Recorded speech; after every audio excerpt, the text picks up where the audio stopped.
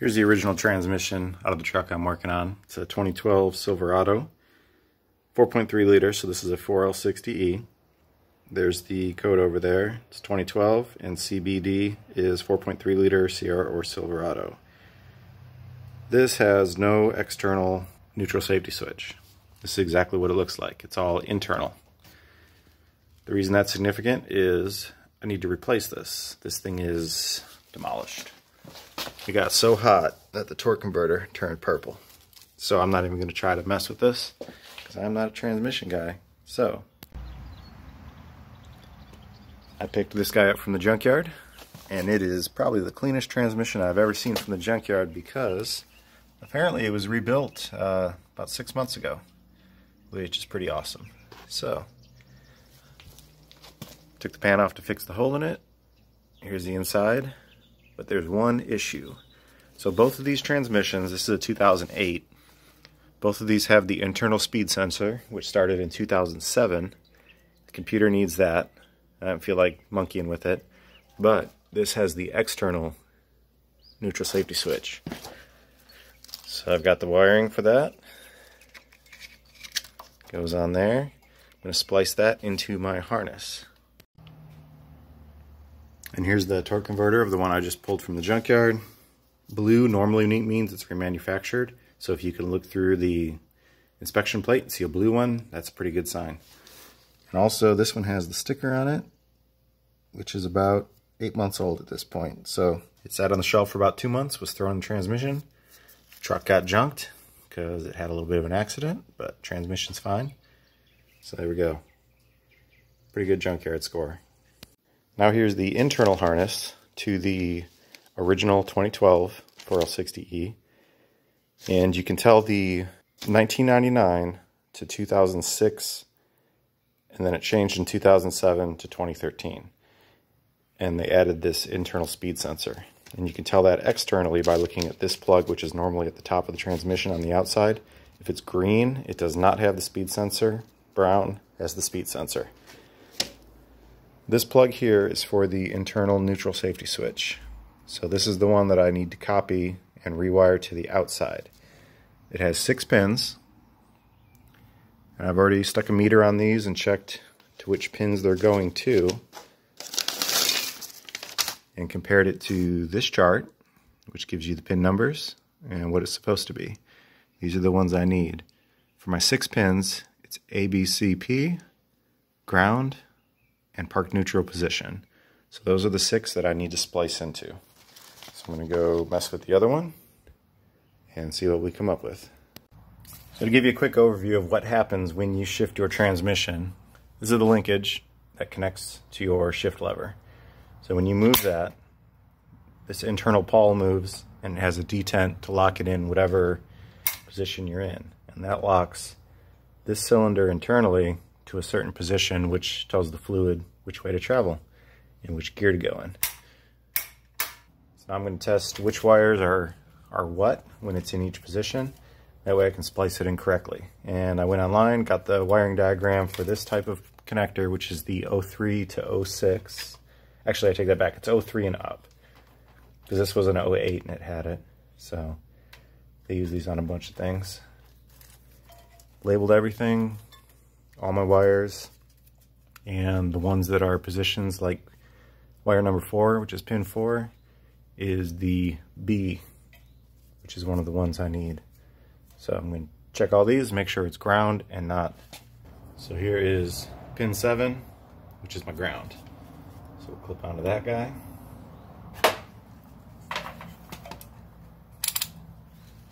Set this on ohms so we can see when it runs through. And here's the wiring diagram I used for this style switch. You can see the pin numbers for the wires and the same 6 connections. I know it's showing 5, and then my number 6 is the ground right there in the middle. So those are should be my 6 wires, but I'm going to confirm that. Alright, so now I'm going to check my wires, and I'm going to make a little diagram and figure out if I'm connected correctly. So right now I'm in park, got one clamp on ground. Let's see what range switches are connected. So in park,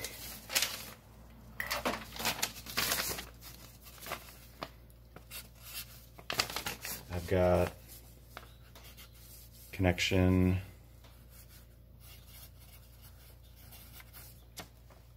to A.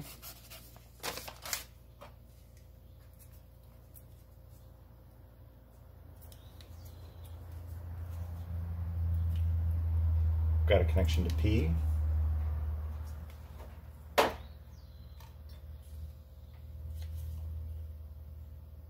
So A and P are my two connections. Check my hot wires just in case. Nothing to them.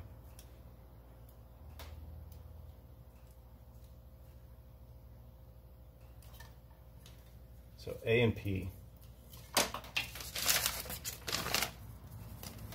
A and P.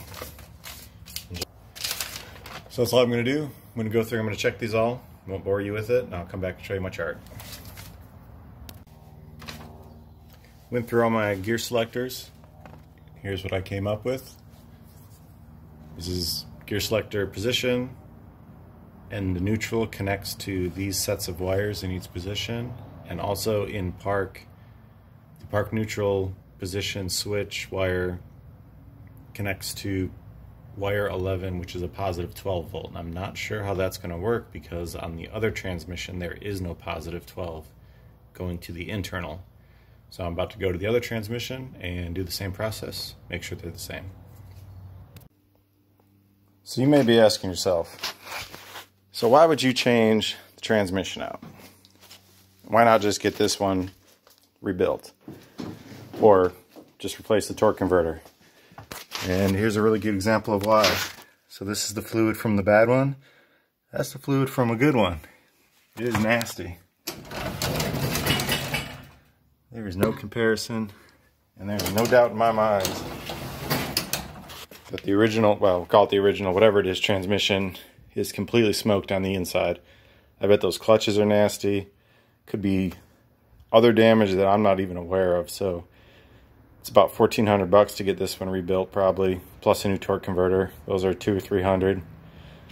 This guy was $100, and it was rebuilt 6 months ago. Yes, I'm still taking a risk. You know, there could be something wrong with it, but everything I saw looked good. The vehicle itself was messed up, so that's why it was in the junkyard. It wasn't anything mechanical, it was physical to the vehicle. One thing, when you're getting junkyard transmissions, one thing I like to do is look for good fluid. And that might seem obvious, but that's a pretty quick way to know if you're going to be dealing with issues. The fluid in this guy, I mean, it looked brand new, because basically it is. And I've pulled a bunch of transmissions from the junkyard, and I've never got a bad one. And mostly because I checked the fluid. And there are ones that I wish I want, but when I check the fluid, it looks bad, so I just don't get them. You got to pass on those. Fluid looks like that, where it's black and brown, don't get it. Or get it with the understanding of you're probably going to have to rebuild it. So anyways, that's my little explanation of why I'm doing this, because I'm saving about $1,300 by using what's hopefully a good one, which we'll be finding out at the end of this video, because I'll drive the truck with it.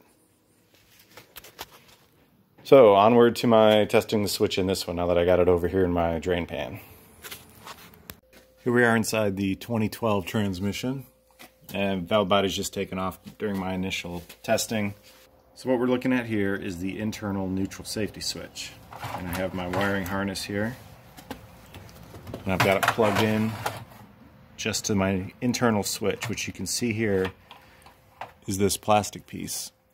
So the way the internal switch works is this plastic is normally held in position by that detent spring. So the spring holds that, and then when this lines up with each notch, that's when the signal changes. So I've got it plugged in, and I'm just going to use my meter, stick it into my connector here, and use this pin out, which I wrote on the back, so yeah, kind of screwed that up. But you see ground is the N, so I'm going to use that as ground, and then check it the same way I checked the other one. Put this in each position, park, reverse, neutral, blah blah, and see what's connected to what. Like I said, there's no positive power going to this. I already checked it against the pin out, and I checked it against this to see. So I'm going to be interested to see how the park neutral position switch works. Okay, I went through, checked every position with my meter. So what we came up with is this. So the original one in park, I had, sorry, not the original one, the 2008 in park, the park neutral position wire was connected to positive 12 volts, which was pin 11. But in the 2012, it is connected to ground. So according to the internet, these are interchangeable and all you got to do is wire in the outer sensor, but they're not. This uses positive, this uses negative. All I should have to do, I already checked it all, wire 11, which is positive 12 volts on the external switch, isn't connected to anything else in any position. So I'm going to connect wire 11 to ground. That way when I'm in park, I'll get that ground signal the same as the 2012. The only problem is on the 2012, in neutral, I also get ground going to that PNP wire. And I have, in the external switch, it doesn't do anything. It doesn't connect to power or ground. It's just B and P. So I'm not sure how that's going to work. I'm not sure. The weird part was on the external switch, there's no wiring connection to tell the computer that you're in neutral. But normally you can start an engine in neutral. So I'm not sure what's going on with that. I checked it like 4 times. But anyways, other than that, all of my wiring was identical, except for that positive 12 volt on the external, but ground on the internal. Switch wire 11 over, in my mind that should work. Hopefully I don't burn my truck down, but that's what we're gonna do. Laziest employee ever. All right, finally back up under the truck. Got my transmission installed.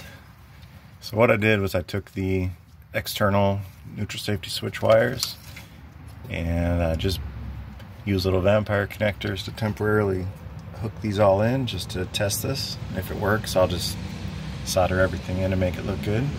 Do it the right way. It's just for testing. So I've got everything connected. I ran my 11 and ground together to the ground. So the 3 that are not connected are wires 12, 10, and whatever that yellow one was. So I'm gonna finish this up, put some oil in this thing, and see what happens. Alright, I got Cat over here running HP tuners with his feet. So what I'm doing, if you don't know, HP tuners also has diagnostic tools.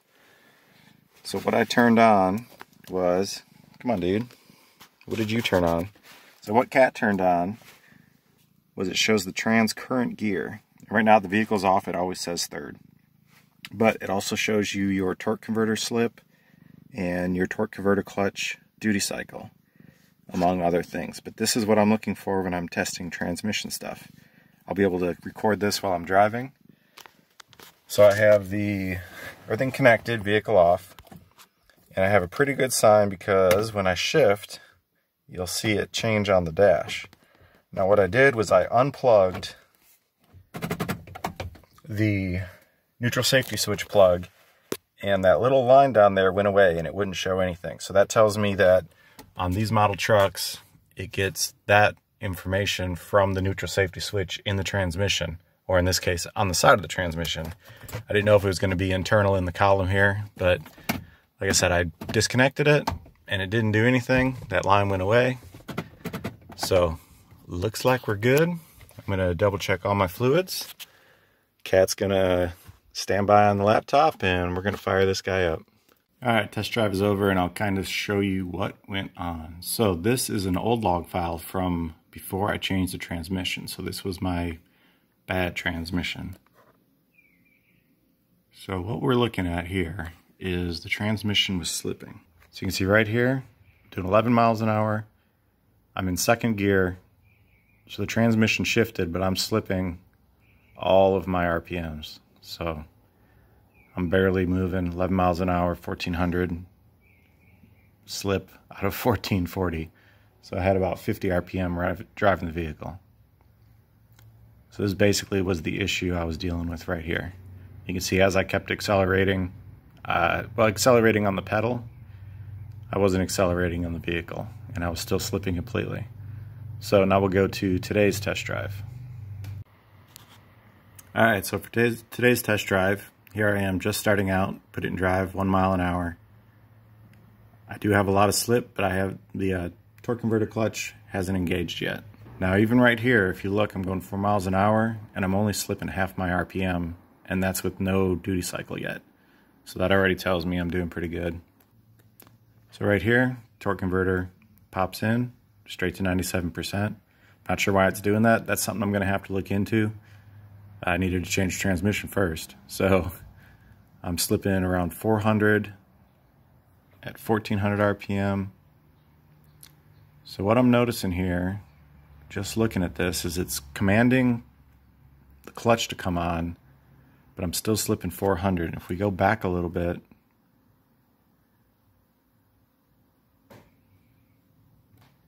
to right here, with 0%, I'm slipping 400. So that tells me I might have something else going on right there. I have the same slip with it on or off. So I've fixed the transmission, but now I need to fix whatever this is. So I don't know if it's going to be a wiring issue or what it's going to be. This is a previously owned truck, so I'm not sure who did what to it. But today's video is completed. This kind of answers the question, is can you switch a earlier external MLPS switch to a later MLPS internal switch? And yes, you can. Everything seems to be working fine as far as the transmission is concerned, except for this duty cycle, which I think was the original problem that burned up the other transmission. So I'm gonna dig into the computer some more and see what's going on. I've already pulled the entire wiring harness and it's good, or looks good, but I'm gonna double check it now that I know that transmission is fixed. I don't want to burn this thing up. So I just drove it a little bit and everything looks pretty good as far as the electrical is concerned for the gear selector. So that's it.